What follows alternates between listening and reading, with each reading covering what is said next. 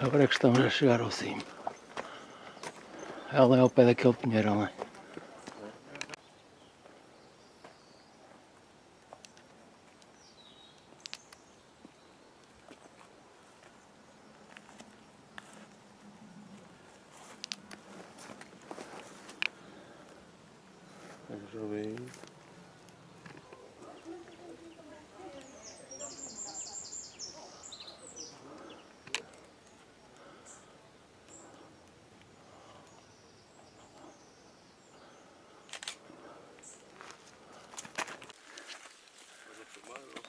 Estou a filmar e a tirar fotografias. Passa.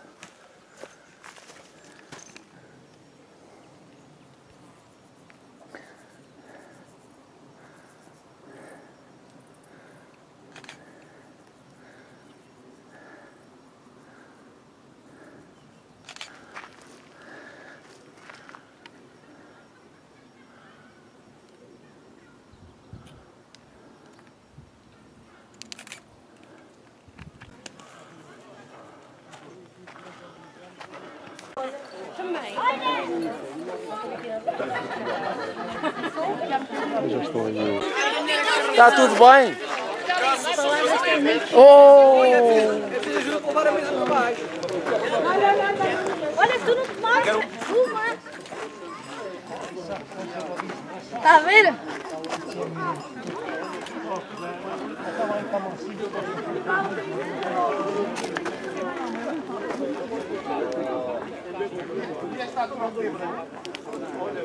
Agora,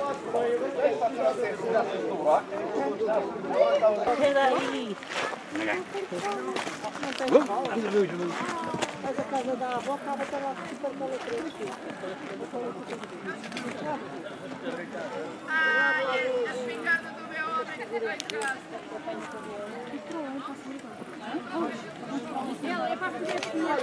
Filipe!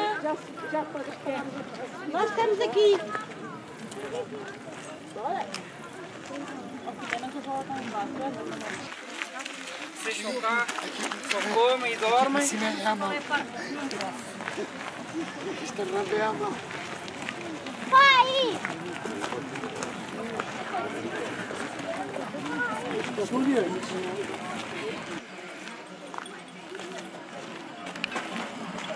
Isto é que é plano inclinado.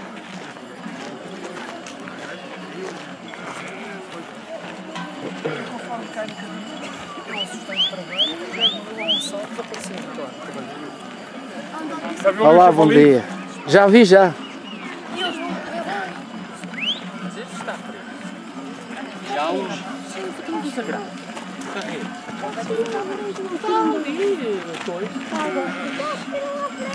E a mamãe? Hein? Por quê? Por quê? Oh filha, então sabes se o caminho fica mais pequeno do que o que é? Vai o senhor ao lado. Ainda-me só. Muito obrigado. Experimenta só. Ai, é tão fixe. Vai lá. Eu estou voltando do telefone. Olha, ponha um like.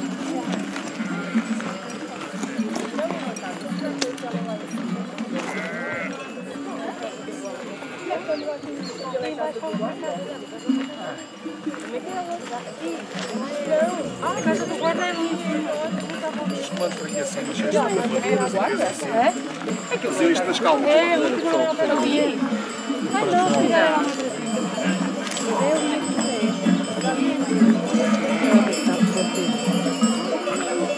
Essa tem proteção.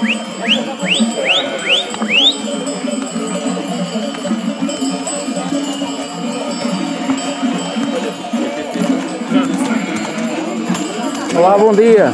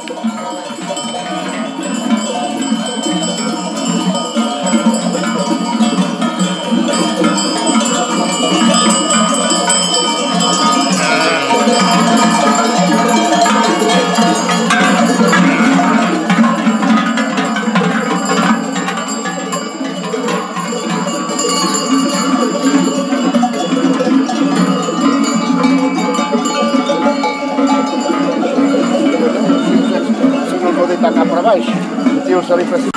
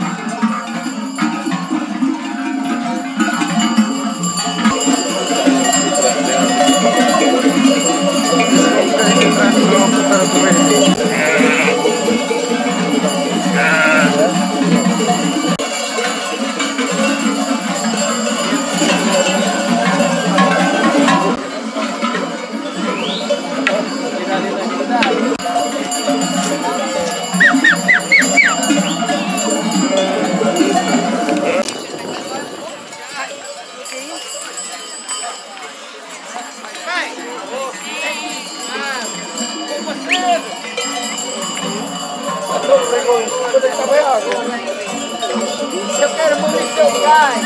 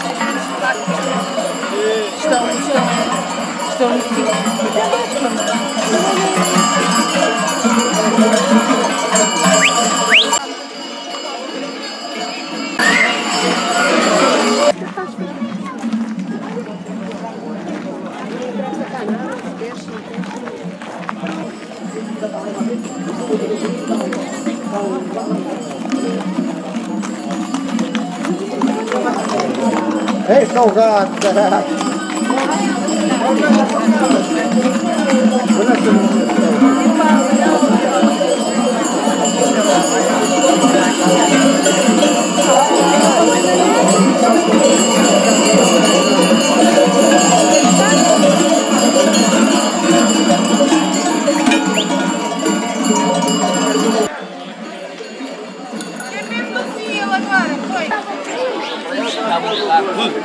E conseguiu-se. Isso aqui eu acho que é levar. Agora o resto. Fotos chegam a criar.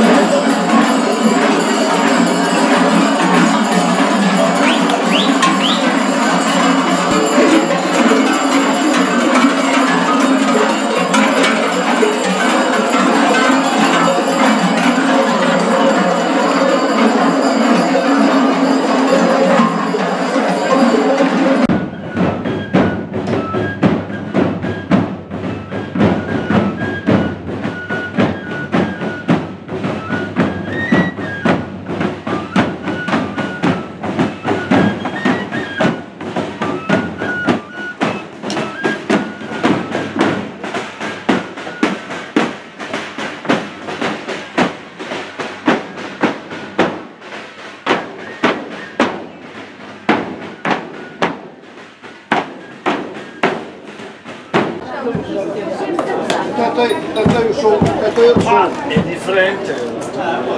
Esse aqui é 50 centímetros, se tiver de 60, soma 10. 10 centímetros. Este aqui.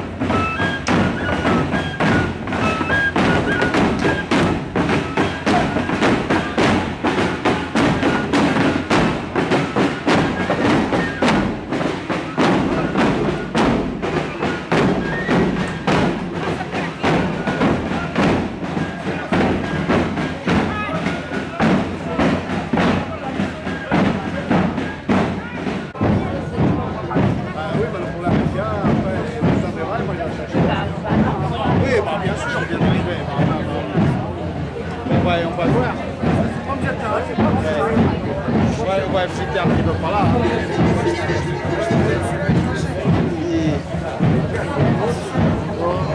Demora a meter-se na frente. Monta na guarda.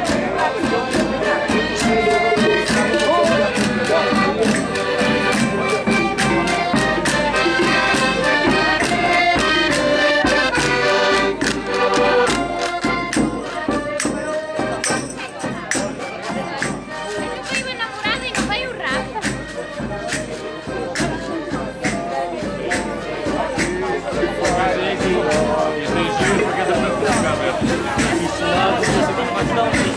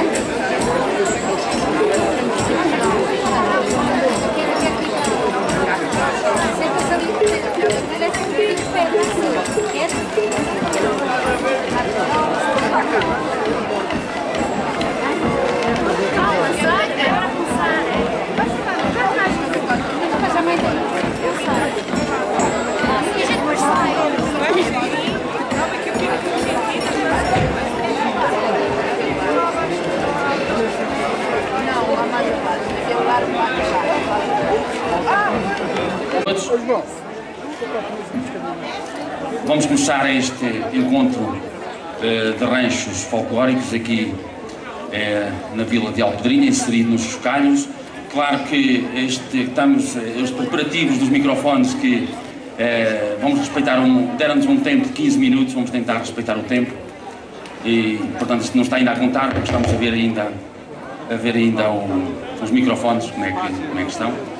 A rancho folclórica da Casa do Povo de Alpedrinha, é com muito gosto que aqui está neste encontro de ranchos folclóricos e pronto, vamos mostrar aquilo que de bom existe na Beira Baixa, aquilo que de bom que existe na Alpedrinha e aquilo de bom que o grupo de folclore da Casa do Povo de Alpedrinha tem trabalhado ao longo dos seus ensaios, nas suas danças, nos seus cantares e na sua etnografia, e é com muito gosto que nós aqui estamos abrindo este encontro de rancho. Muito obrigado a todos.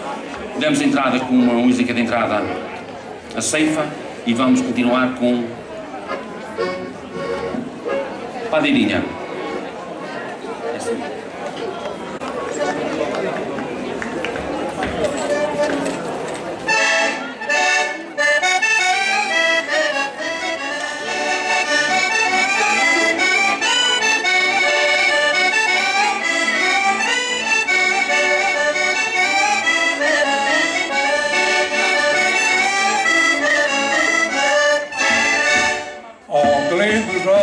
Tem a padeirinha, ó que lindos olhos tem a padeirinha. Tão mal empregado andar à farinha, tão mal empregado andar à farinha.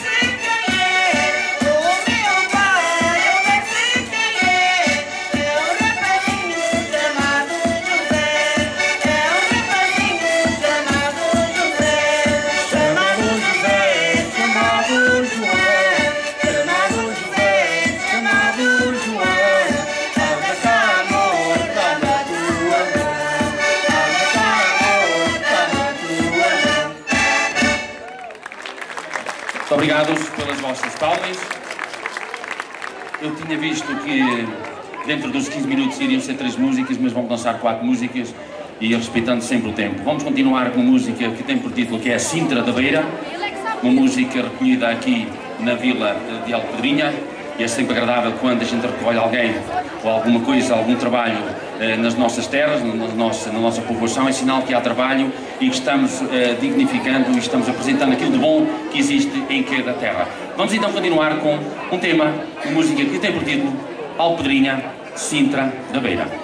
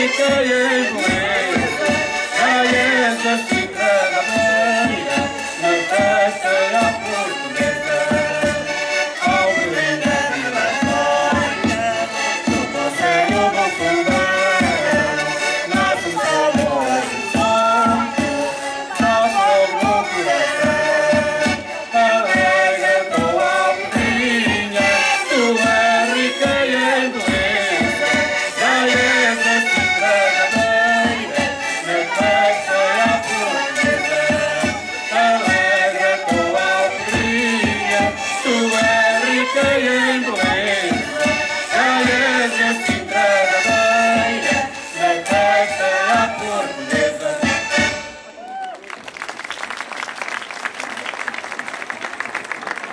Muito obrigados pelas vossas palmas. Rancho folclórico da Casa do Povo de Alpedrinha, aqui está. E vamos continuar com uma música que quase todo o folclore do Conselho do Fundão também gosta de apresentar. A voz do mandador, fado da Beira Baixa, fado mandado. E nós vamos à música e vamos então ao fado, o fado da Beira Baixa, um fado que dignifica e representa e apresenta toda a nossa linda Cova da Beira, a nossa linda Beira Baixa. Fiquem com a voz do mandador, fado mandado.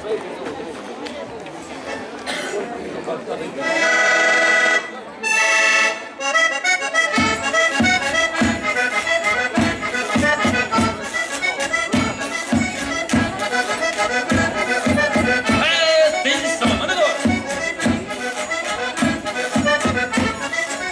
Volta-me para cavalheiro, traz no ar! Uma palma! E é para agora! Uma palma! E é para agora!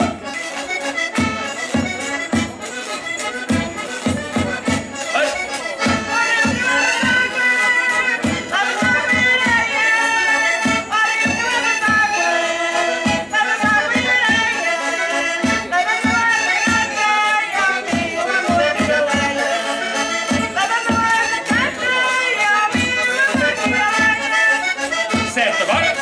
Tudo certo!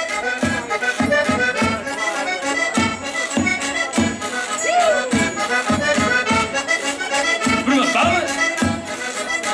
E é para agora!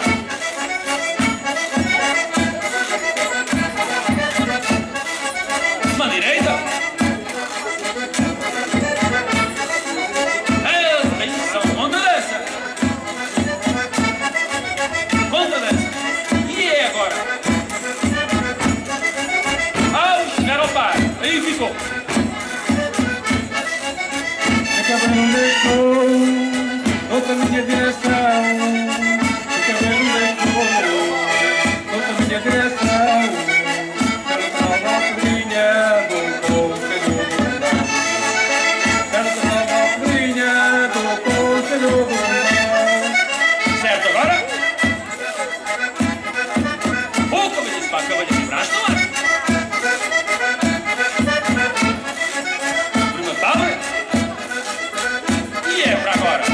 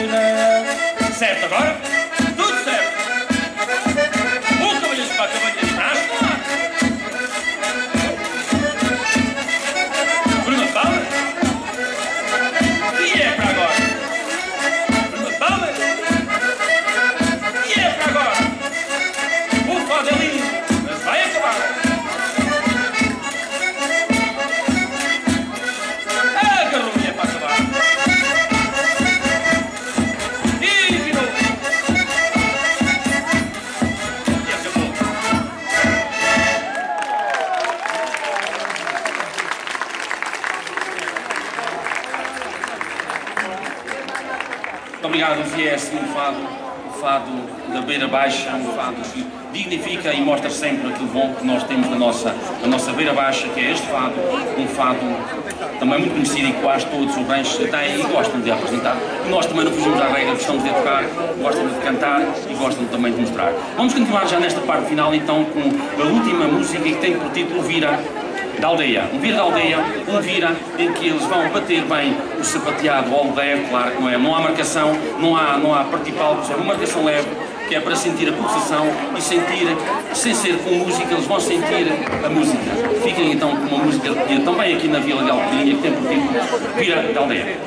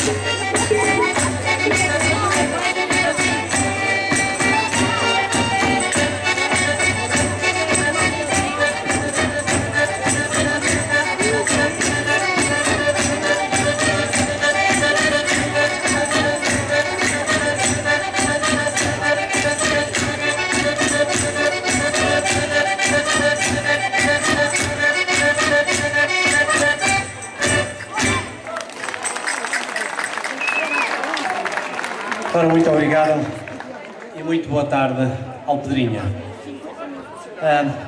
Deu entrada então aqui no palco o Rancho Folclórico Videmonte, uma aldeia pertencente ao Concelho e ao Distrito da Guarda, uma das cidades mais altas. Ora, somos uma das aldeias também mais altas de Portugal, estamos quase lá mesmo no topo, a tocar a Serra da Estrela. E sem mais demoras vamos então apresentar-nos com Videmonte é minha terra.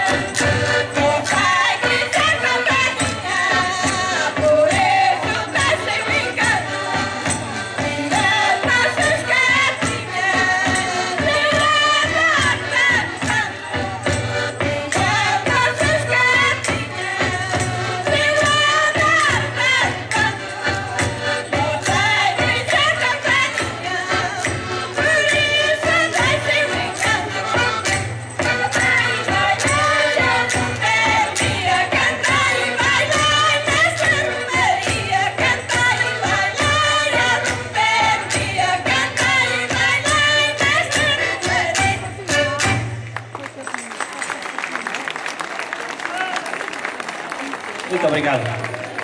E se calhar todos os grupos que aqui estão concordam comigo em que digo que as palmas é o grande suporte dos grupos folclóricos, porque é com as palmas que nós apresentamos e vivemos um bocadinho esta pequena arte.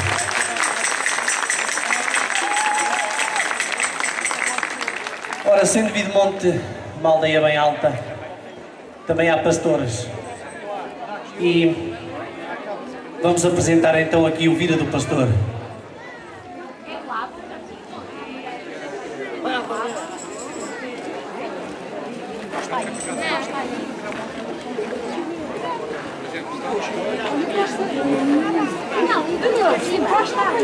A gente está aqui.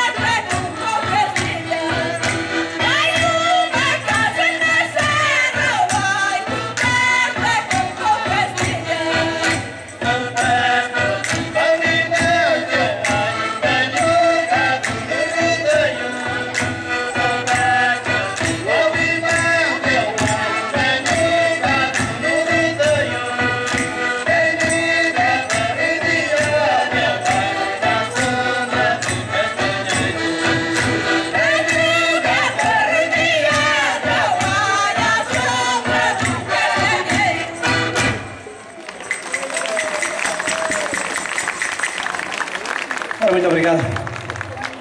Sem mencionar que me esqueci de dizer que Videmonte tem muita gente, muitos pastores e que ainda há muita pastorícia.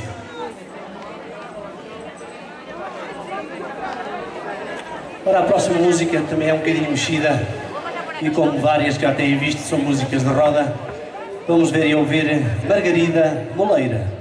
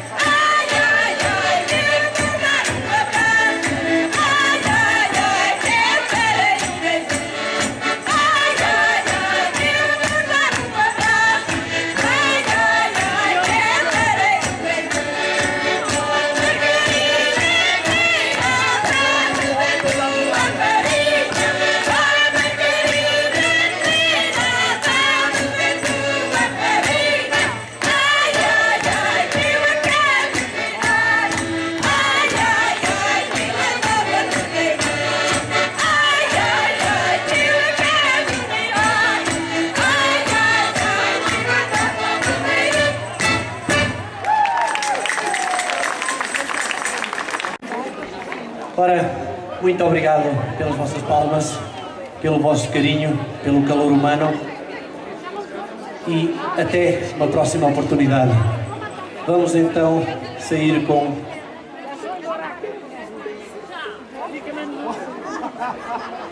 Serrana.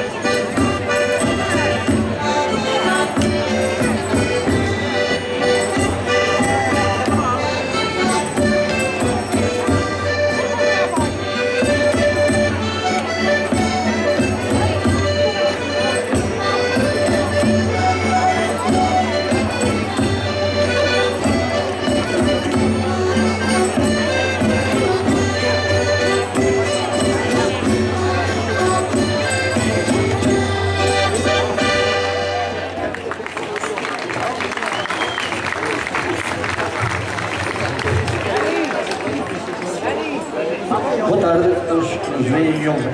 É o Calixeiro dos Pombozinhos, aldeia situada entre os 930 mil metros de altitude, lá da montanha da Serra de Setembro.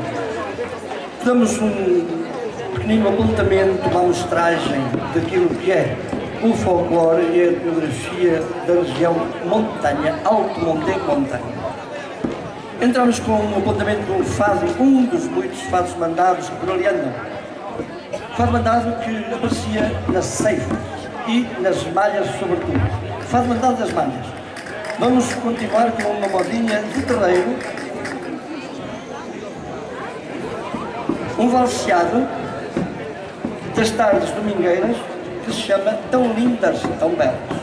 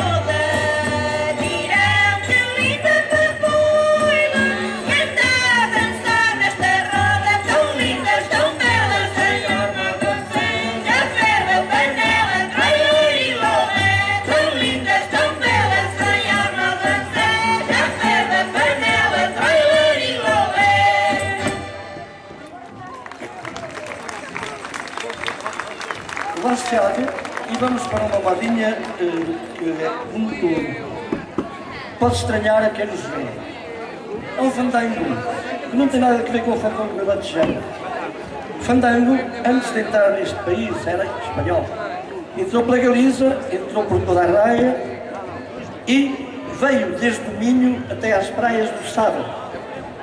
Foi deixando por aí raízes e na montanha deixou pelo menos 5 à minha conta que recolhi. Este fui buscá-lo ao Sabogueiro, aldeia de montanha também, e uma moda de tasca, taberna, dançada a copos de vinho. Por acaso eles têm lá ginginha, tem ginginha no meio. Dançar deste jeito. Dançam o som, um pé está sempre do mesmo lado, o outro passa por cima. Levanta um pau solteiro por cima e depois dança-lhe à volta. Se tocar no pau, sai e paga. Fandango do Sabogueiro.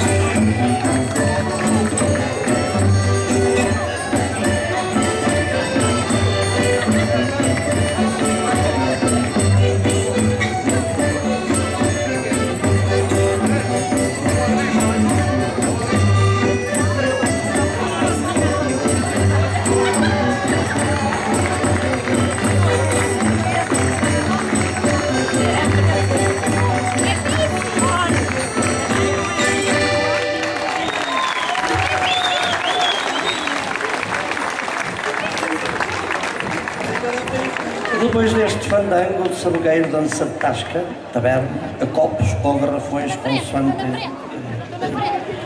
se combinava, vamos para uma modinha, um vira. O único vira que o cancioneiro de Fogozinho recolheu em toda a montanha. O único que mereceu confiança e fiabilidade. Chama-se vira 6 ou vira 3 ou meio e recolhi num chamado Casal do Rigoso. Quem é daqui de perto, de lá, de Monte, sabe onde é o Casal do Rigoso? Na terroça do Rigoso, que Deus lá tenha, fazia parte das tardes domingueiras, quando aquela gente não vinha à vila. Vira 6 ou vira 3 ou meio.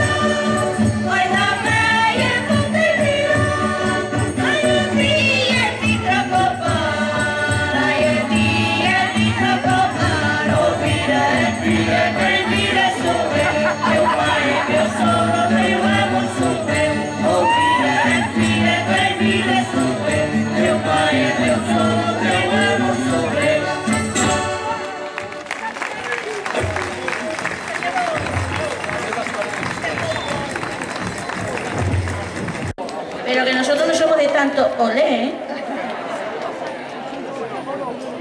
Esa es una parte de España.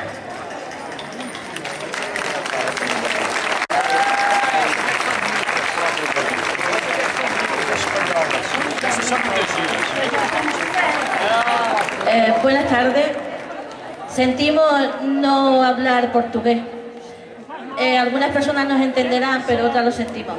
Somos el grupo Virgen de la Soledad de Extremadura, concretamente de Cáceres, de un pueblito que está a 11 kilómetros que se llama Malpartida de Cáceres. Estamos muy orgullosas de estar aquí entre todos ustedes y nuestra actuación va a ir blindada para todos. Así que ahora sí que debo decir ¡olé!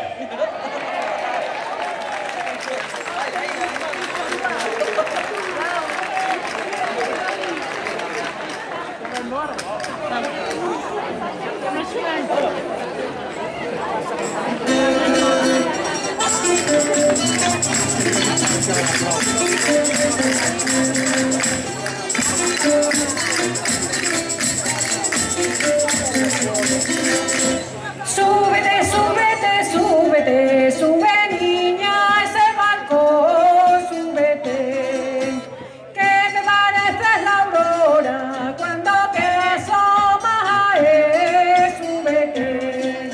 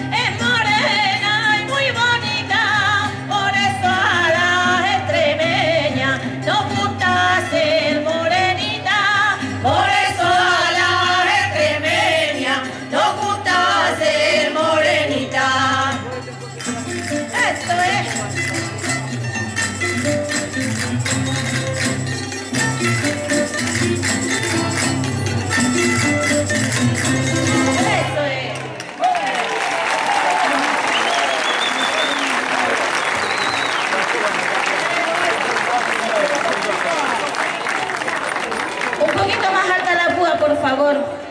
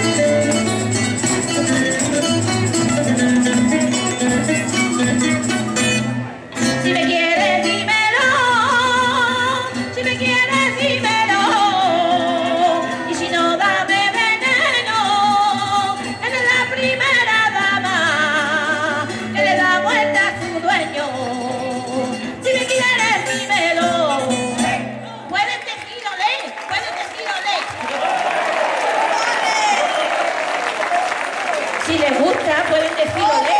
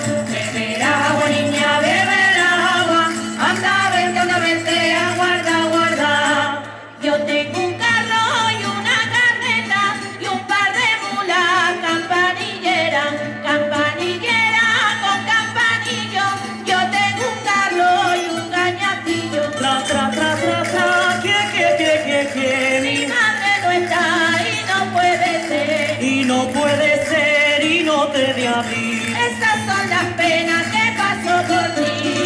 Anda, vete a Madrid, que a los enamorados los consuelan allí, los consuelan allí, los consuelan allí. Anda, vete a Madrid. En pelote nueva noche, en hereda la que quiera, pero en cambio fue labrada la semanita entera. Pero en cambio fue labrada la semanita entera. Corre de Catilanco hasta Guadiana, un arroyo de sal de mi serrana niña, de mi serrana. Corre de Catilanco hasta Guadiana. Carvalho es la buena tierra, Carvalho es la buena tierra, porque tiene cerca el monte, pero mejor es Ciruela, por el barrio de San Roque. Anda, vete a Madrid, que a los enamorados los consuelan allí, los consuelan allí, los consuelan allí. Anda, vete a Madrid. ¡Olé!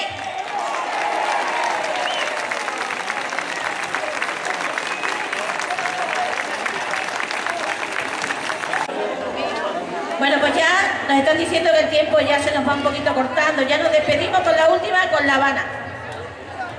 Sí, venga. Y os vais saliendo, vais entrando, vais haciendo lo que queráis.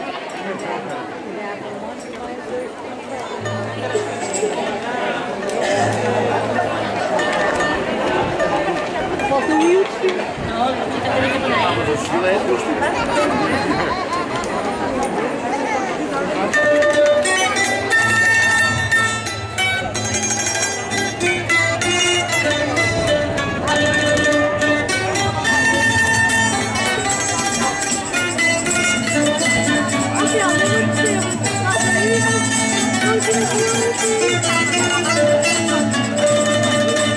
Vengo de La Habana, madre, vengo de la isla de Cuba, vengo de ver la cubana, con el abanico en pluma, Con el abanico en pluma, con el guardapiés morado.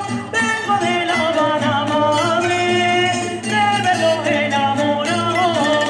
la niña que a la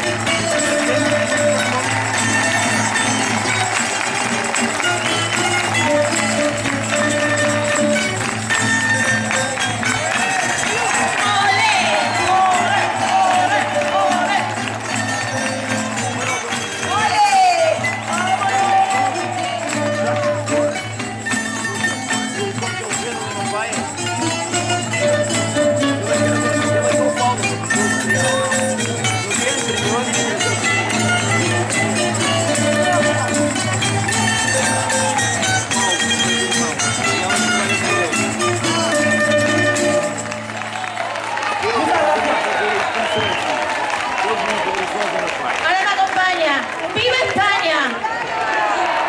¡Viva Extremadura! ¡Y viva Portugal entera!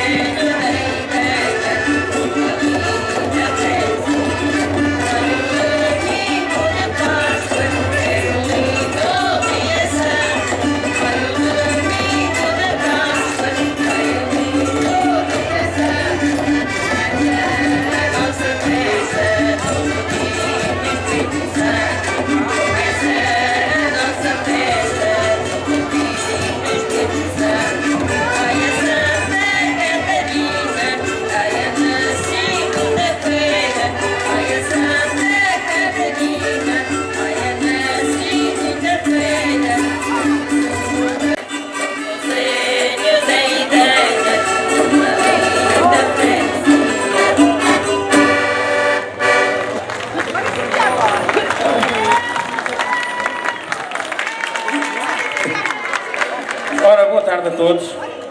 Nós somos o rancho folclórico da Associação Cultural e Desportiva do Lagoeiro. Somos um rancho pequenino e novo. Fizemos ontem 2 anos de idade. Quero agradecer a organização deste evento, o convite que nos fizeram para estar aqui pelo 2º ano consecutivo.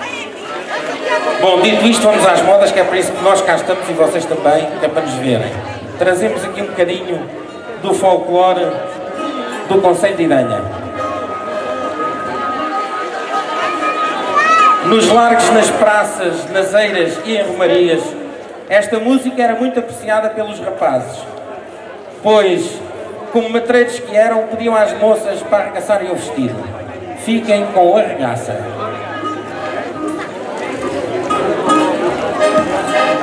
Arregaça,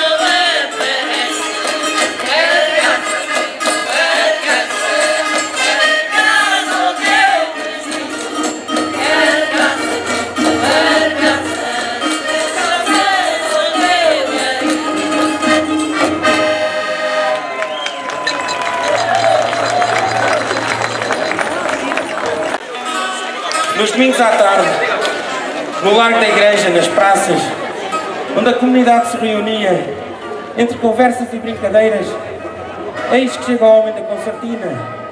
Começa o bailarino. Fiquem com o Vira.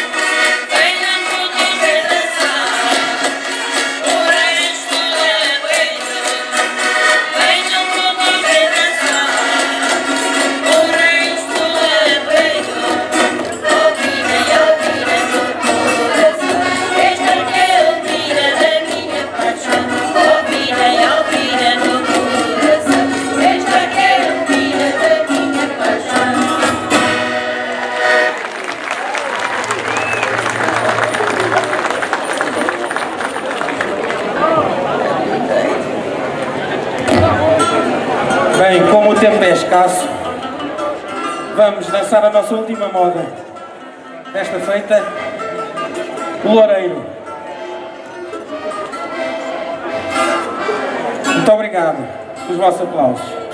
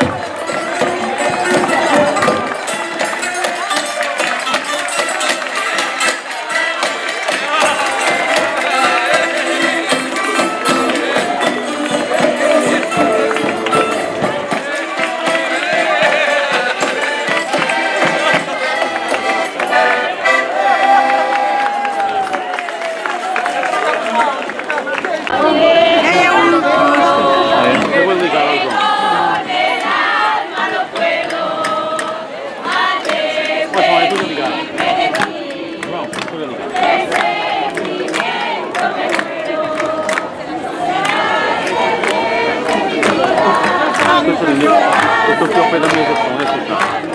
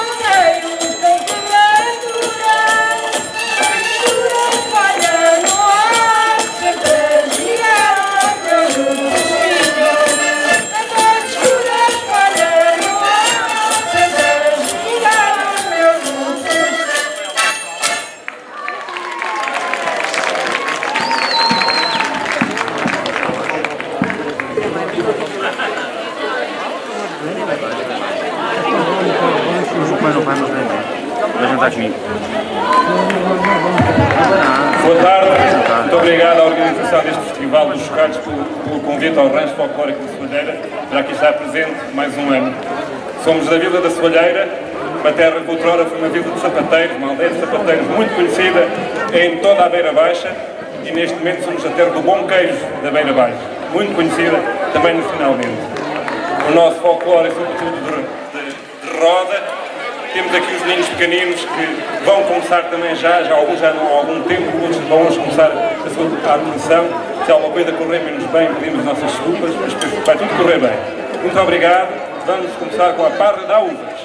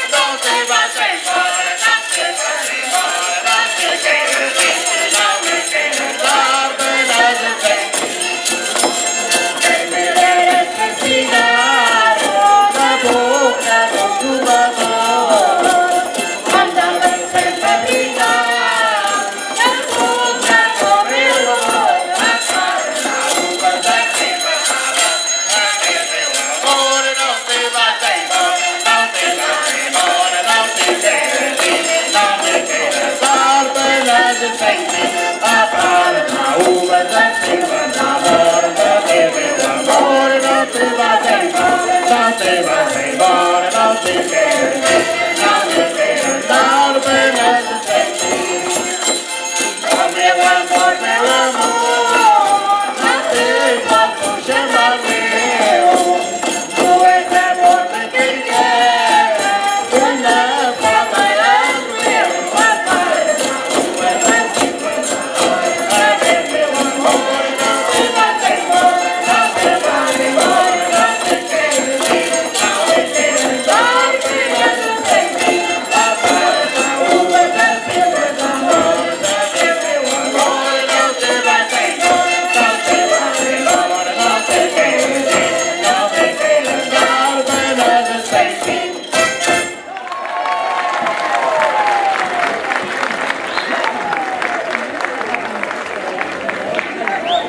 E vamos continuar com a nossa atuação.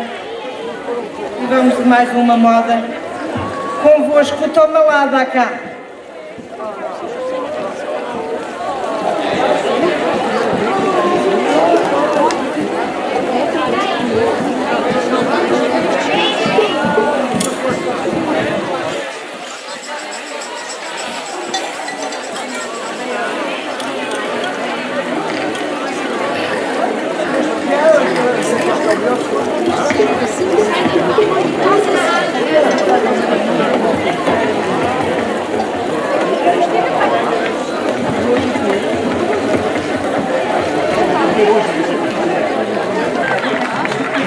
Isto é que dá uma graça toda.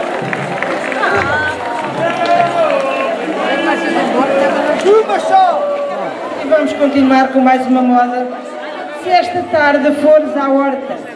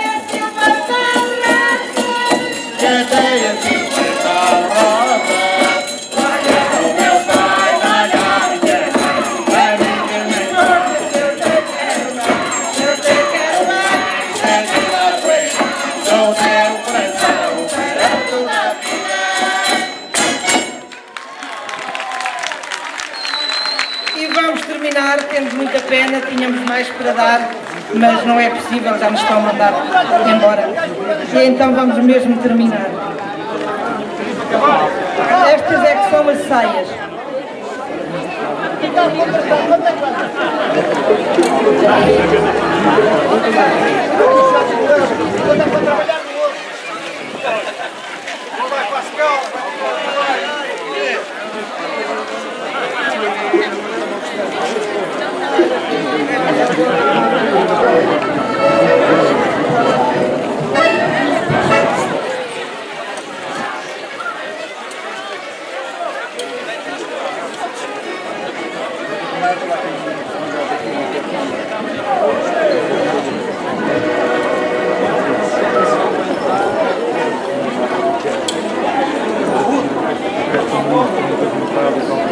Cada vez.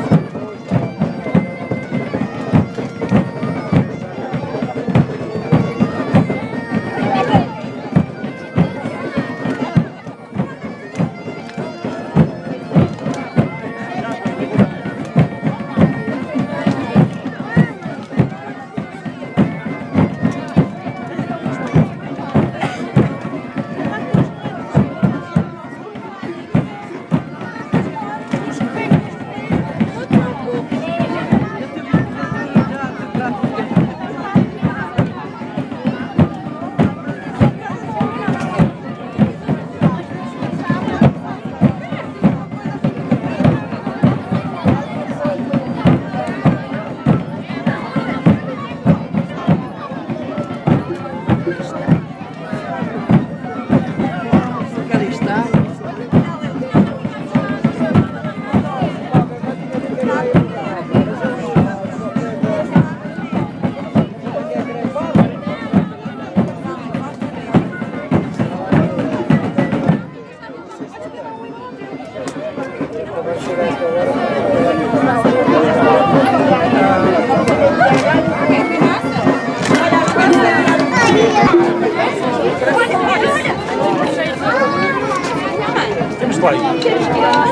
Agora a descer é mais fácil. A minha não quer trabalhar. Está, menino. Muito bem. Mas não percas a outra lava também. A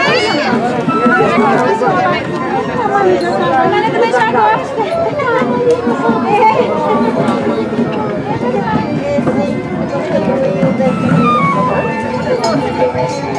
Alex! Vai, Vani! Não gosto tanto! Obrigado! Não, agora chegar abaixo!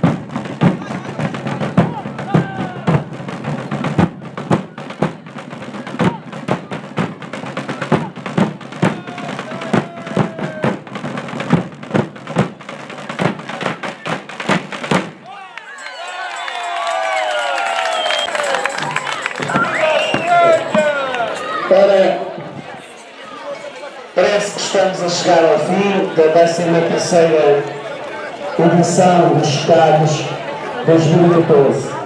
Eu quero, em nome da Junta de Freguesia do município do Fundão, agradecer, e é um agradecer muito especial, agradecer a todos aqueles que participaram, quer como expositores, agradecer a todos os grupos que de uma maneira muito especial conseguiram dar alegria e cor a este evento.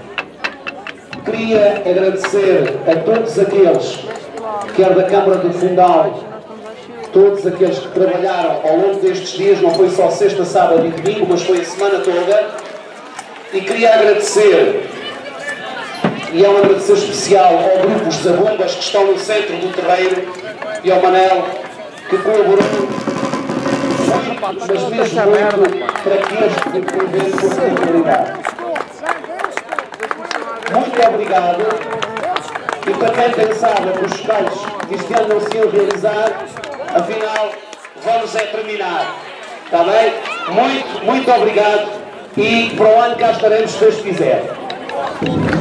Bem-aja a todos. Como é igual, saudações pastoris. E até 2015.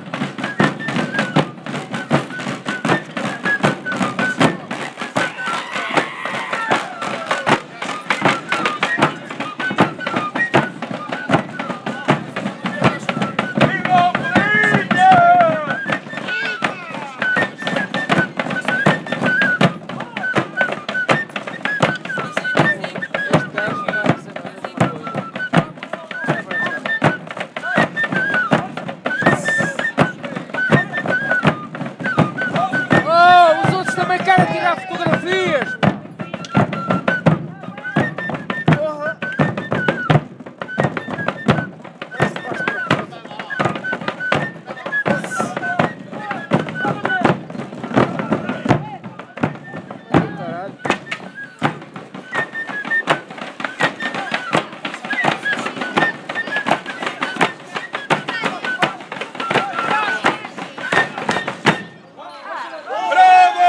Eu quero que fique escrito, o Carlos, se quiser, diz aquilo que disseste.